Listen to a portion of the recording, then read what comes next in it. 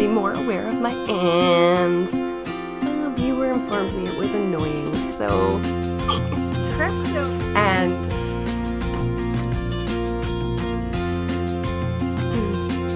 so hard. So and so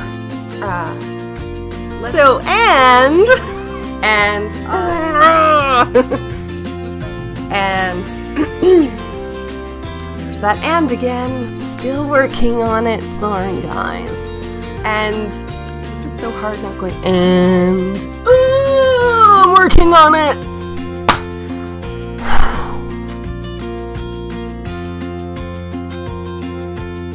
Hello and welcome to the Fairy Little Podcast. I'm Marsha, also known as Fairy Little, and this is my podcast all about knitting and other crafty things. Thank you so much for joining me today. If you're new, welcome, and if you have been here before, welcome back. So much has happened. I went on a trip. Things changed drastically from what the original plan was. I'll talk about that a little bit, and then we'll get into the knittiness. I have no finished objects.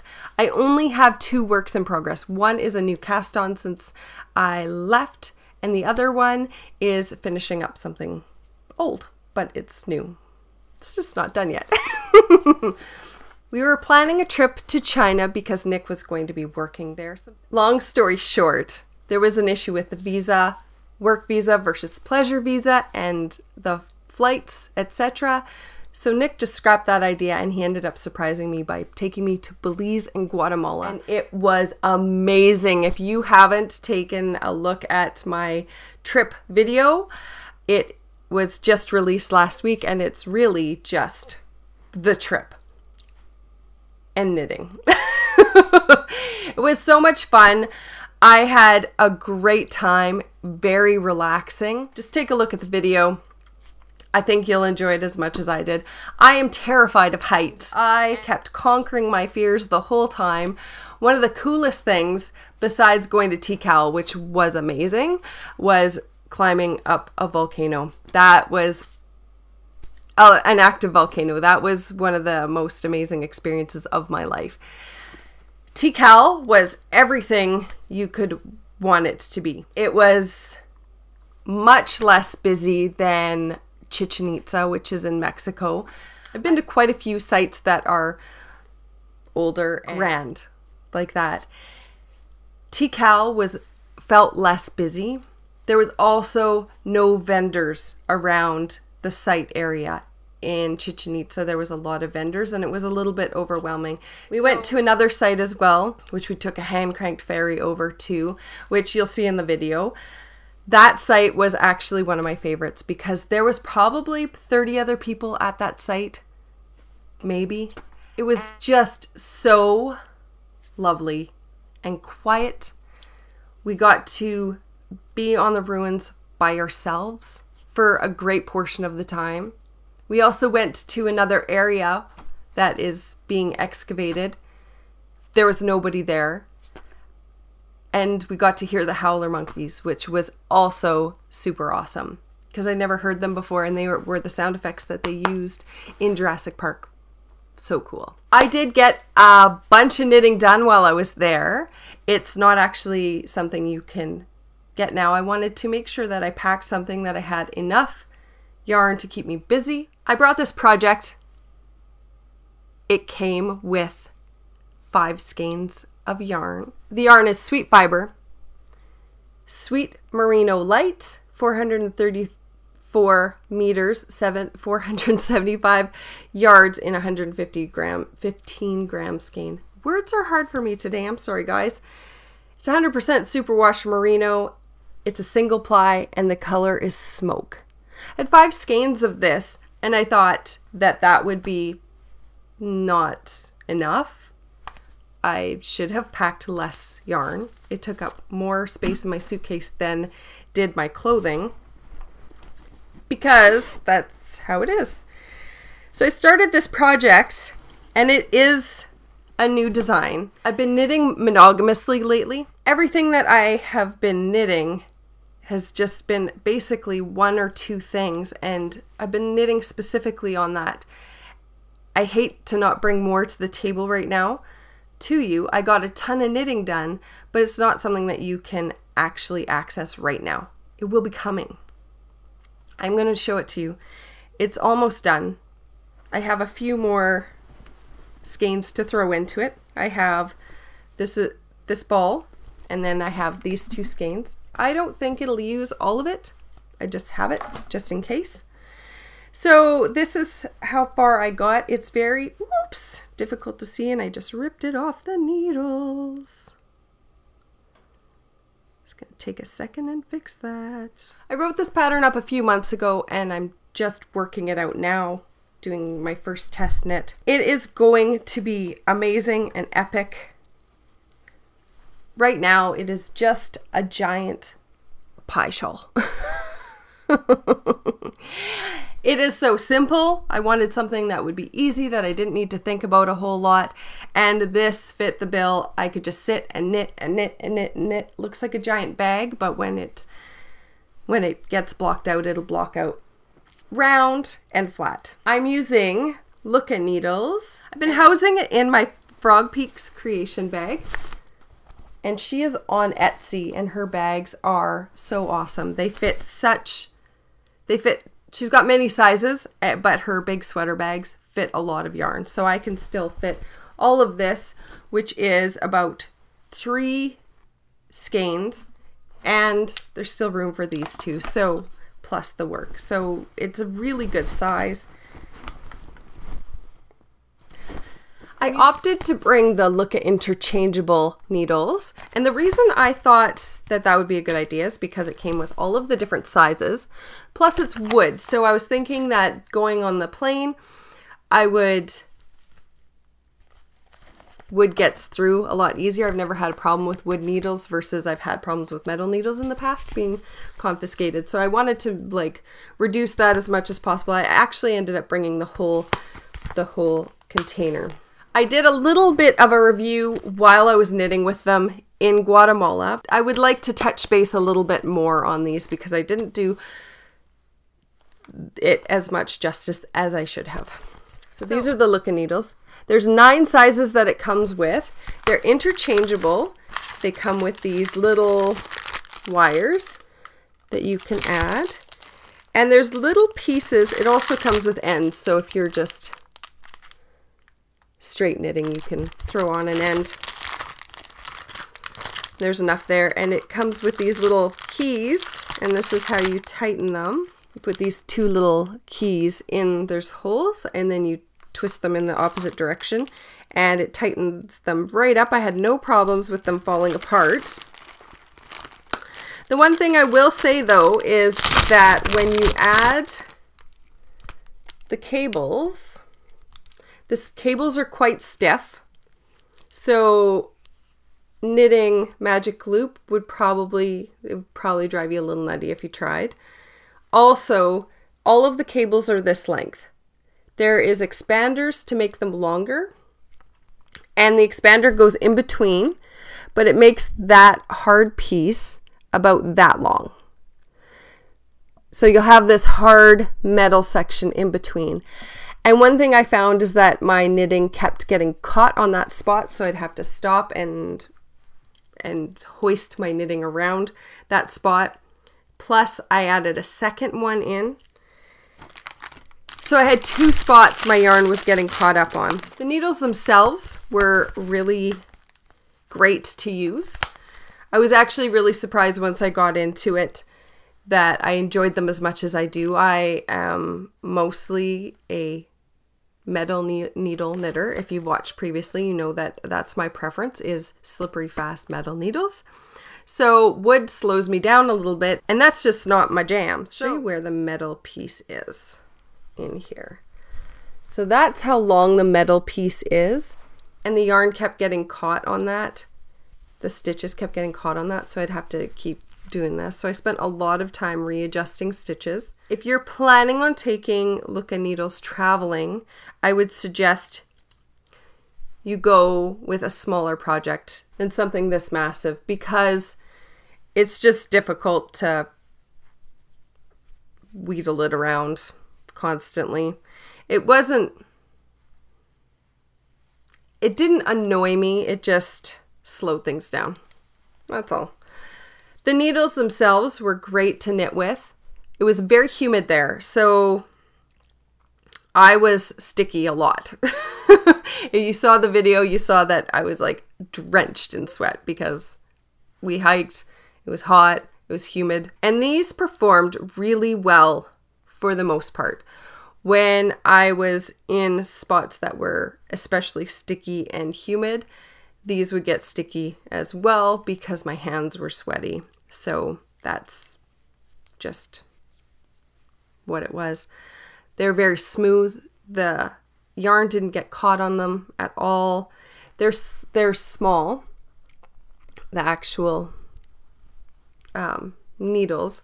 This is the size I got. You can get longer ones. This is the size that I got because that's what I prefer.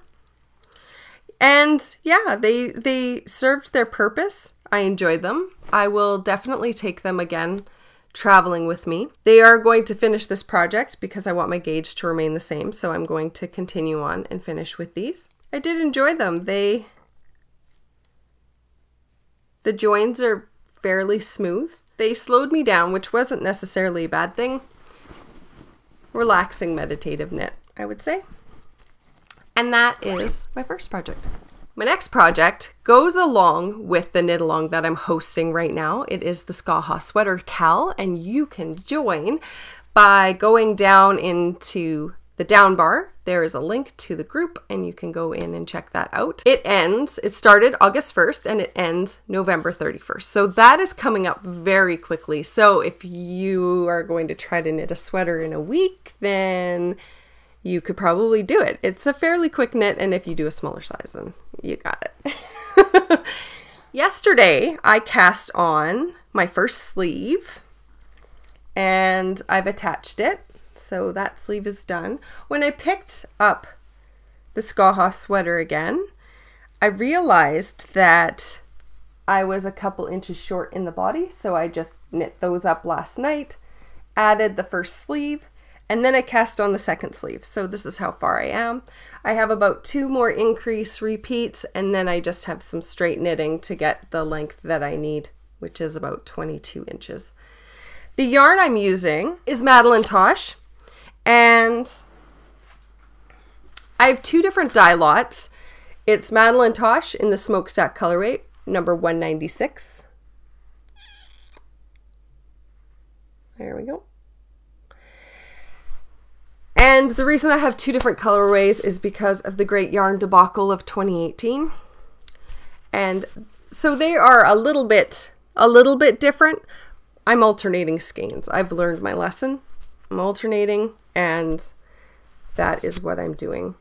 I have always been terrible at alternating skeins. I always end up with bubbles and like weirdness when I change colors, and it ends up driving me bananas. I've been trying something new with this though, with alternating the skeins. What I've been doing is where I change my color, I have actually been changing color at a different spot each time. So I carry the yarn over 1 more stitch and then change skeins. So it's never in the same spot. It's not creating weird lines or anything.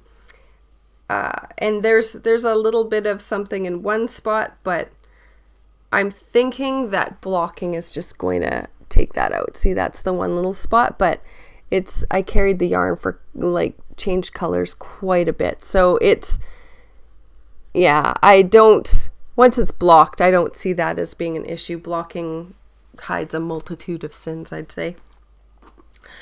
This is a great knit. I enjoy it so much. This is my 4th time knitting it. It's very intuitive. It's really, using this yarn is amazing. It's actually a chunky yarn,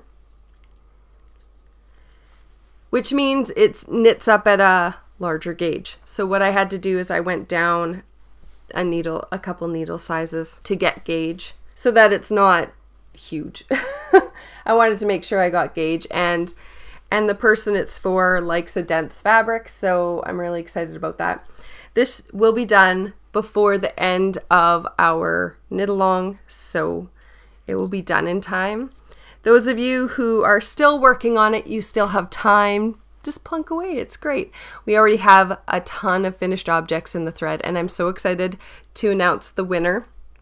I'll be announcing that in 2 weeks because we have a couple more weeks before November is over, so I haven't drawn a winner yet, and I won't until the end of the month, of course. The prize for the Skaha sweater Cal is 4 skeins of your choice of color of yarn, and I will send that to you. I will show everybody what the color choice is before I mail it out. So I'm really excited about that because I love to give away yarn. A really amazing thing about the trip was how much the fiber arts play a role in Guatemala. It wasn't so much in Belize, but in Guatemala it definitely was. I went to a couple different places where they had yarn and fiber. Most of it is used for weaving. So that was one thing that I ran into when I was there. But I did pick up at one place, I picked this up, and it's cotton, and it's used for embroidery or weaving, but I will use it for knitting, of course. And it's just in this little bag. We found this place on the way from lunch one day, so. And it's got a little bit of sparkle. I don't know what the whole base is. I don't know what the fiber is, but it's beautiful. And then when we were in La Paz in Guatemala, we went to 2 La Pazes, one in Guatemala and one in Belize. The one in Guatemala, I happened to find this beautiful yarn. I got 3 different colors, and it's silk. It's beautiful. This silk is from there. They create, dye, process it all there. And for all 3 of these, they're about a lace weight or a thread weight. They're very light. So I will probably use all 3 together to create something. I have no idea on yardage. This is how they came. They are so beautiful and so soft, but the cost in Canadian was about 75 cents for all of these, so I couldn't not. And they're so beautiful. They're definitely my color palette, and I love them. So that's that. So that's it for the knitting, and there's a little bit of traveling stuff in there. There's something else that I did yesterday that I did 2 days ago that was a lot of fun. I made some candles. So this candle it's a citrus blend smell, and I used doTERRA essential oils to make it smell so yummy. So it smells like honey and citrus, and the wax is actually from our bees. So I processed a bunch of honey the other day, and I used the wax and melted it down and purified it, and then just created these beautiful candles. I have about 4 beeswax, and I also had some paraffin wax that was from a candle making kit that I got like 20 years ago or so, and I used some Holiday Joy doTERRA essential oils. It smells so good. Melted that down, and I made about 6 of these candles. So they are so awesome. They smell so great, and these are going to be part of my homemade Christmas gifts this year. That's something that I really wanted to do, was homemade gifts. I have some other ideas for things I'm going to do as well. Wax is messy, and I actually ended up spilling a little bit on the floor, which was a pain to get off because we have bamboo hardwood floors in the kitchen, and so that was a chore and a half to get off without scratching the floors. But I did it, and it's okay. These smell great. If you are thinking of making some gifts that are quick, that are still handmade and heartfelt, may I suggest you make some candles? So I have those set aside for gifts for my friends, and if I happen to forget to get somebody a gift, I'll have those, and then I will be able to just pull one out and give it to them. I have one more acquisition. Before I left, a new Etsy shop opened up, and it is called Lonely Knitter Crafts. It opened up right before I left, or a couple weeks before I left, and I was one of her very first purchases. It came right before I left, and I ordered this Mickey Mouse bag. It's so cute. I just adore it, and it's got polka dot fabric on the inside, which I love. This is a really good size bag for probably socks and hats, that sort of thing. Something small, a shawl, maybe one skein shawl, maybe a 2 skein shawl might fit in here. It's got a nice box bottom. And she also sent this lovely little container that's got little stitch marker bag that's got some stitch markers in it, and the bag actually came with stitch markers as well. Stitch markers and a little tease, a little snack, and just a little cute little note. And the inside fabric is as cute as the outside fabric, so I'm super happy with that. This is definitely going to be used a lot. And I love it. I haven't purchased a bag since the spring. I feel like this one is just super happy. It's vintage Mickey Mouse, and that just feeds all of the happiness.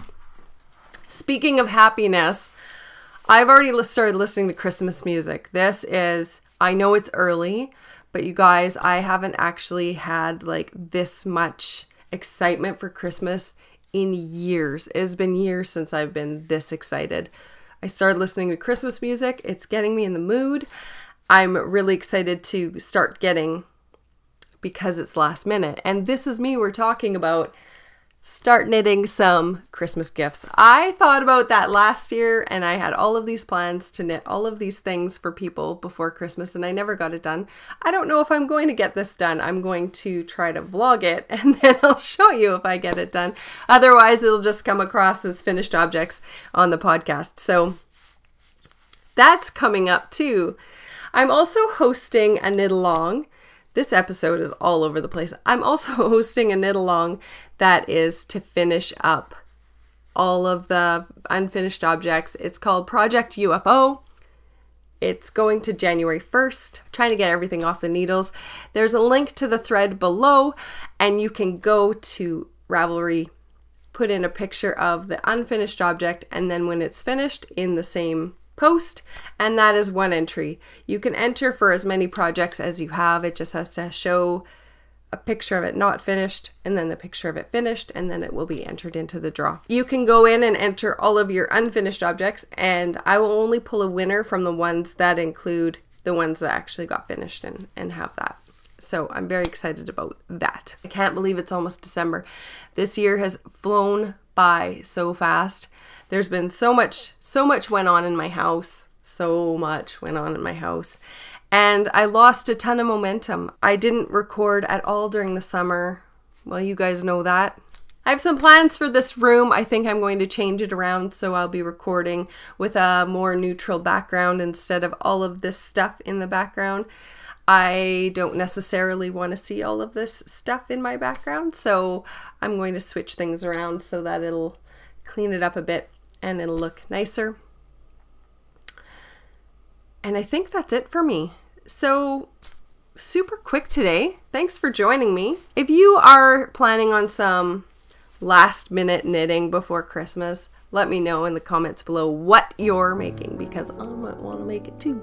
If you are not a Christmas gift knitter, that's okay too. If you're working on something special for yourself, put that below as well, because I want to see what you're making. So thank you for joining me. I appreciate every single one of you. If you enjoyed this episode, please hit the thumbs up, and if you're new, please hit the subscribe button. That is it for me for today. Until next time.